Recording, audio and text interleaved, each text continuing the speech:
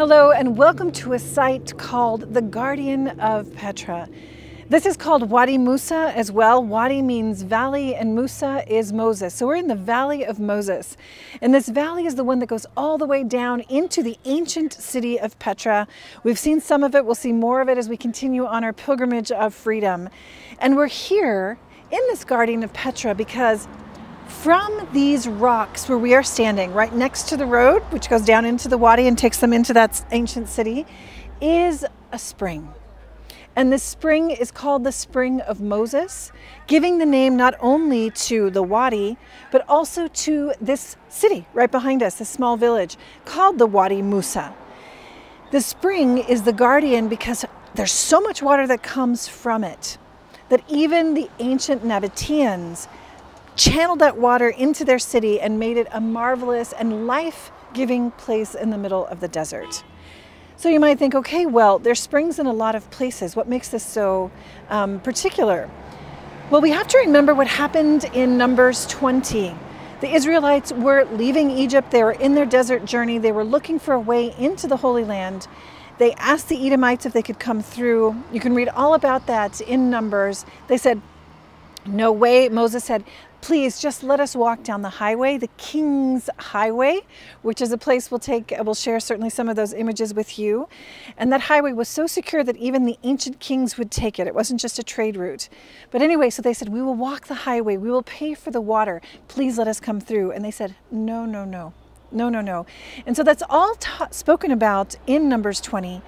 And so Moses and Aaron were in this place, and there were so many events that happened. The first one being that Miriam died. Now Miriam, she was a really important point of reference for the people. And there's an ancient Jewish tradition that says that the rock from which water sprang forth, remember we were in Rephidim in Sinai? Well, that rock was something they carried with them, but it stopped giving water when Miriam passed away.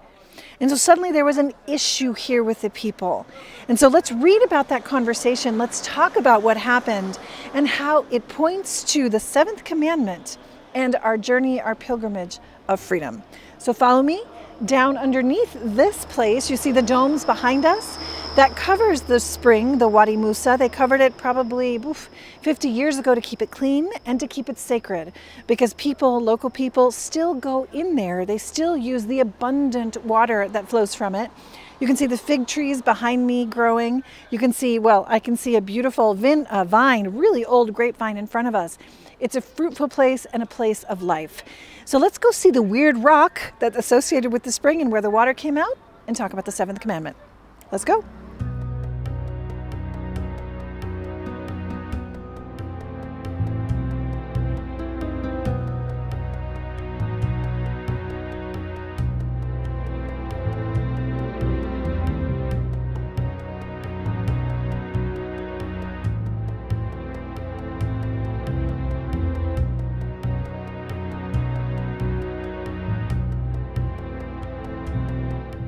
We've come inside this very interesting building. As I said, we're right on the road, so you can hear the traffic coming in as all the people go down into the Wadi Musa. And it's an echo chamber in here, but it does keep this spring flowing. And it's amazing to me to see how much water is just coming out of this rock constantly. Even now, we saw a person come in with their plastic big bottles of, or not bottles, they were huge containers to be filled with the spring water to take home with them. So I decided, however, to sit on this very strange rock. And our guide pointed out that this rock is actually volcanic rock. It's very different than the sandstone cliff sides that go down into the Wadi Musa. And he says it's interesting that people saw that the water was coming from here. It's almost as if something from out of this world, in a way, is the instrument, in a way, that this water would come to them. And so that's why I think they also kept it here in a special way and didn't cover it up with the pavement like the rest of this place. But let's remember what happened and why this is so important for the Exodus journey. Of course, coming through the desert, we need water desperately. They needed water. And as I mentioned outside, Miriam had passed away. And it says the people stayed there and she was buried, and then the community had no water. So that's why you've got that tradition that somehow she was connected with this. But this is the key. These are the people who are being freed from within and outside. It says the community had no water, and so they held an assembly against Moses and Aaron. The people quarreled with Moses, exclaiming, "Listen to this, just listen to what they say. Would that we had perished with our kindred when they perished before the Lord. Why have you brought the Lord's assembly into the wilderness for us and our livestock to die here?" And then they continue, "Why have you brought us up out of Egypt only to bring us to this wretched place? It's not a place for grain or figs or vines or pomegranates, and here there is no water to drink." The most remarkable thing is that's what you see outside now. All of those things grow right here. But anyway, so what happened? Moses and Aaron went away from the assembly and went to pray. And it was there that the Lord gave them very specific instructions. Now, this might sound similar to what happened in Rephidim when we talked about this, but a lot of the scholars, and well, biblical scholars say that, well, Meribah and Massa in the desert, is it the same place? Is it two places? Were they two different time frames? Nobody's really 100% sure. But what they do see is that this place here is known as Meribah and Massa in the desert, as Rephidim, Meribah and Massa in the desert. And so there's one in particular, well, several scholars in particular who say this was an ongoing process of freedom. This was an ongoing process of getting Egypt out of our hearts and really following the Lord in covenant. And so that's why I think it's pertinent right here, where there's such a tradition that this is the Spring of Moses, to talk about our continuing pilgrimage of freedom. So what happens? What does the Lord tell them? Well, he says, "Take the staff, assemble the community, and you and Aaron, your brother, in their presence, will speak to the rock so that it yield its waters. Therefore, you'll bring forth water from the rock for them, for the community and their livestock." And so Moses took the staff from its place. Remember, it's in the Ark of the Covenant, as he was ordered. And then you can imagine around this area, this dry riverbed, the whole assembly, very angry, was together, and everybody was really thirsty. They were irritated that Miriam died. Probably Aaron and Moses were also very upset. I mean, this is all family, right? Miriam was the one that saved Moses' life. And so this is what happens. Moses took the staff from before the Lord as he commanded him, and then Moses and Aaron together gathered the assembly before the rock, perhaps right in this very place, and he said to them, listen to what Moses says, "Hear now, you rebels, shall we bring forth water from you out of this rock?" And Moses lifted up his hand and struck the rock with his staff twice, and water came out abundantly, and the congregation drank, and their livestock did as well. Very interesting. There's some details there that are really important. Then the Lord said to Moses and Aaron, listen to the response, so we can't lose the details. "Because you did not believe in me to uphold me as holy in the eyes of the people of Israel, you shall not bring this assembly into the land that I have given them." Neither you nor Aaron. What are you talking about? Why was he so upset? Why was the punishment so severe? I mean, these were the two leaders that were bringing them all the way through this process, bringing them again and again to look up to the Lord, to trust in the Lord, the instrument of the covenant. So Moses' main problem was that he failed to trust in God. It wasn't that he misinterpreted God. He was actually showing the people, the assembly, the entire assembly, a different God than the one that took them out of Egypt, a different one than was reaffirmed time and again. What does that mean? That's a huge problem. It was the same problem that happened with Aaron when he was with the golden calf. Okay? Isn't the God that's been revealed? And this is the God they had to have so clear when they went into the promised land. So Moses was utterly rejecting God and trying to take control, okay? Many people say that he was violent. Why did you have to strike the rock? Well, if you ask anybody around here, sometimes in these wadis, from water that washes through, there'll be sort of a stream or a pool of water behind a rock. So you want to, move the rocks out of the way so that water can be freed. Interesting. Certainly wasn't the case here because water is still coming out. But what's really happening is Moses is trying to usurp God's place. Look at the text. Shall we bring the water? Me? For you? Out of this rock? Me. It's all about me. Me and the staff here. The emphasis is important. God will bring water out of the rock for you. But he and Aaron said, we'll do it. We'll do it for you. So God's place is usurped. Rather than he would do it. And so this is interesting that in verse 12, that's when God accuses him and says, because you did not believe in me. So faith. He's actually showing us the pathway to freedom, which is faith. So Moses totally failed to trust God for this life-supplying water, took things into his own hands, and because he was supposed to be the leader and know what to do, he says, I can do this. Let's just get the rocks out of the way. God was like, are you kidding me? Well, I don't know if the Lord said that, but he was surprised. Now, the other thing that God tells Moses, when what we just read, and this would be Exodus 17, this is the first time in Rephidim when he was asking for the water, for the people. He says, behold, I will stand before you on the rock here at Horeb. This is the Lord saying, I will stand before you, before the assembly, on the rock at Horeb. The assembly were also really angry. They were complaining against them both, well, Moses in particular, because they didn't have water. And so God said, I'll do it. I will be the one who's being judged here. I will do it. And then the water came forth so that the people could drink. So it's an astonishing statement, actually, that the trial that God lives through, the place that he is accused, is standing on a rock. Of course, we know that in Corinthians, St. Paul talks about Jesus himself as the rock. He was crucified on the rock. He was condemned to death after being judged on the rock. And so it's almost like a foreshadowing of what he does for us, standing before the assembly. And so God has provided in the past, and he will provide again. But in fact, it's interesting. When Moses comes and said, don't just speak to, the Lord told Moses, speak to me. Talk to the rock and the water will come out. Speak, speak. He didn't speak, he hid it. It's almost as if he is judging the Lord. All you had to do was ask. And so it's almost like this subtle pedagogical way that God is telling his people, hey, I'm here. Just ask, just ask. But Moses says, no, it's not going to work, and I'll do it.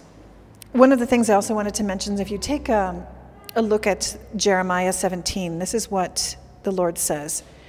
This is really interesting. Cursed is the one who trusts in man, who draws strength from mere flesh, and whose heart turns away from the Lord. Okay. The one who trusts in man. Moses was trusting in himself. And in that, it's very interesting. He seems to be bringing a curse upon himself and a curse upon the people. And you're like, oh my gosh, it's exactly what Jeremiah says. That's a problem if you're really trying to bring the people into freedom. So this is why I wanted to actually talk about the seventh commandment here, which is so important for Christians in this time. Well, what is the seventh commandment? Well, very clearly it says, Exodus 20, Deuteronomy 5, you shall not steal. Okay, you shall not steal.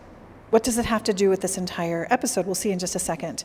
Stealing means taking or keeping your neighbor's goods. That's just the simple definition, or wronging him with respect to his goods. You think about vandalism or kind of taking something and using it without the okay.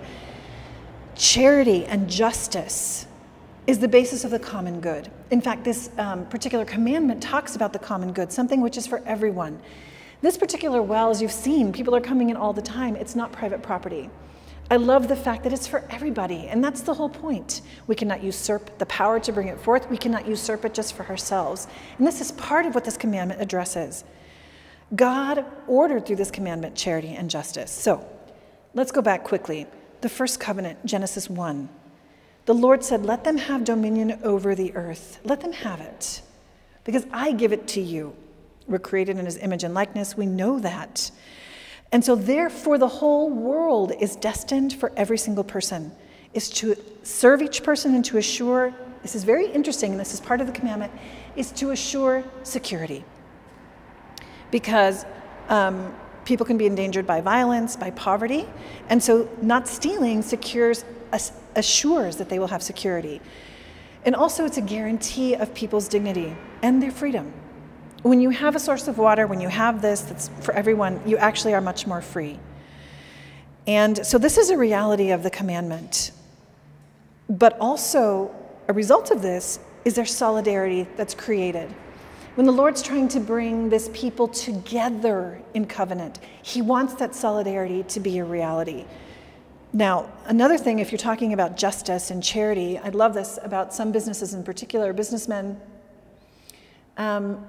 fulfilling this commandment. It's not like they're stealing from people, but they're actually creating goods for others. Like they're creating more jobs, they're creating a more just environment. All of this is part of this commandment. So owning means and being a steward of God's providence, that's what they're doing. Because when we're talking about goods, it's not just like physical goods, like water. It's actually property. It's skills, like artistic skills, practical skills. I suppose that's why copyrights are such a good thing. It's like I can't just use Matt Maher's music without his okay. That would be stealing from him. That would be breaking this commandment. But I'm going to give him the credit because that's in justice and in charity. Or factories, all of these things are goods. And therefore there's an obligation to employ them to use these goods in ways to benefit the greatest numbers of people. That's why I love Matt, because he's always like, please use the music for your pilgrimages. I'm happy to share it because he has such a heart for everyone.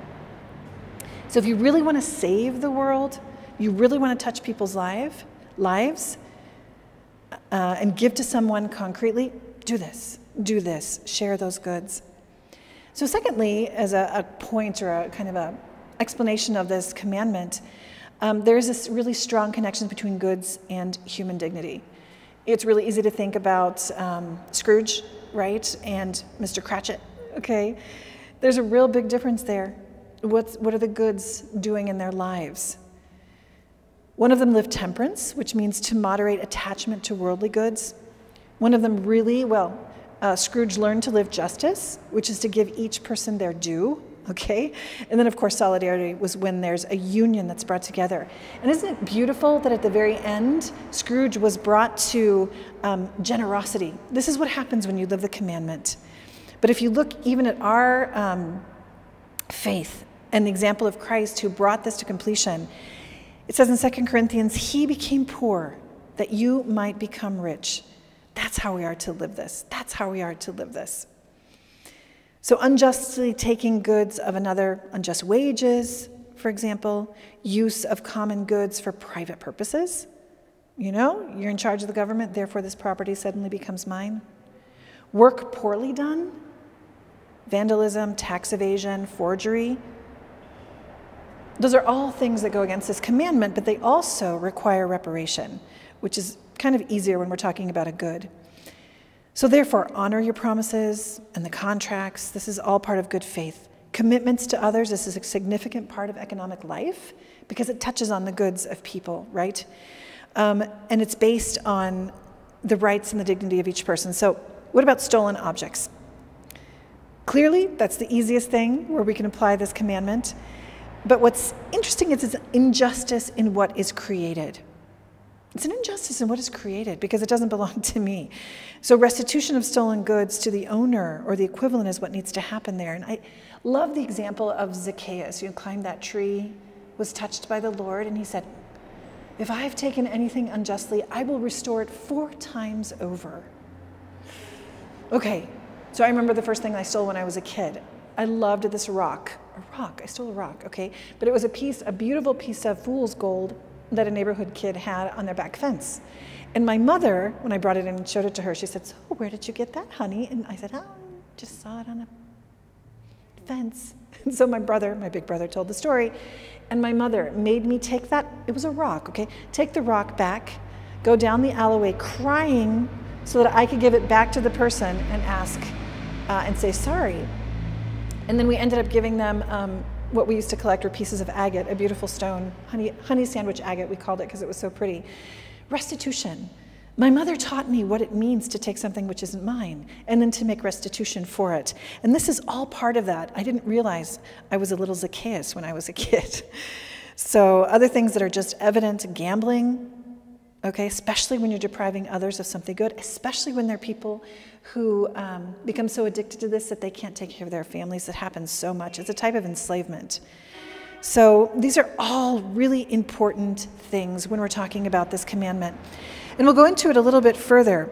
But what I wanted to do as we end is just to invite you again to take out your personal 10 commandments. We're on that second tablet. And just make a reflection. What is it that the Lord is asking me to do to live this better, the seventh commandment? For example, what goods of production do I have? And am I employing them or using them for the highest benefit or for the greatest number of people to benefit from? Don't build all those bins. You know, you've got a great harvest, so tear down my bins, build more, and then I don't have to do anything. No. That's not what the Lord wants. Another thing might be, did I ask or do I seek financial or other gain at the detriment of others? Have I done that, even in the smallest things? And if even if I've taken something, what type of reparations have I given? So I think it's a beautiful reflection that we need to make during this Lent as we make our pilgrimage into freedom and how our Lord wants to free us from the slavery to goods and being kind of, chained by them. So know that here, in this place where there's so much life-giving water and where Moses and Aaron didn't exactly give the true face of God, we're praying for you that you get to know him and his true face and his goodness, and you communicate that goodness to everyone else. And so we hope you can join us again tomorrow, and God bless you.